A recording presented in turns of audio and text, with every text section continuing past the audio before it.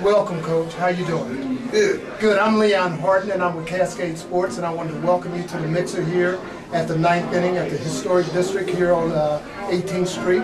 And I understand you're the coach of Shining Mission girls basketball. Yes, I'm the JV coach for the Shining Mission East. Great. We're all down here tonight. We're all having a good time. What do you think of the game so far? So far, so good. I'm really enjoying the game. The score is tied up as we speak, and it looks like everyone is having a good time. Well, good, good. Do you have a favorite? Actually, I don't. I really want to see a good game. Just a good game. You're not a Miami fan? No, not a Miami fan. Not really an Indiana fan, but it would be nice to see an upset between. Okay, now Indiana. You wouldn't happen to be a Laker fan, would you? No. Okay. When I was a young guy, I used to be, but as everyone jumped on the bandwagon, I jumped off. Well, I can understand that. Well, I hope that you're having a good time.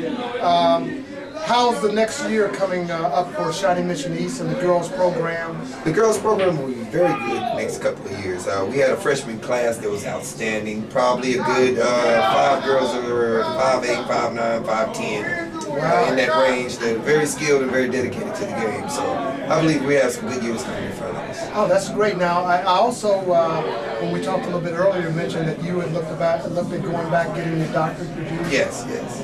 Thought about getting at the University of Missouri in policy studies and educational leadership.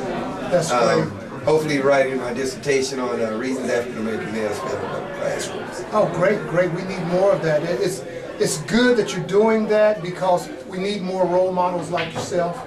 And you're doing it by example. You're not saying do as I say do, but do as I do. Yes. And we welcome that, and we appreciate you coming down to the college mission here at the historical 9th inning on 18th Street and Vine. Well, I appreciate you having me. Okay, thank you, sir. You're welcome. You have a great evening. You too. So cheap, come get a seat on True's 62nd Street. Sit back, it's like that, it's laid back, and Mad Jack. I'm going, back. Mad Jack, 6200 Truce. One bite and you're hooked. Open Monday through Saturday, 10 a.m. to 9 p.m. EBT is accepted on fresh fish only. Mad Jack, 6200 Truce, 816-361-6999.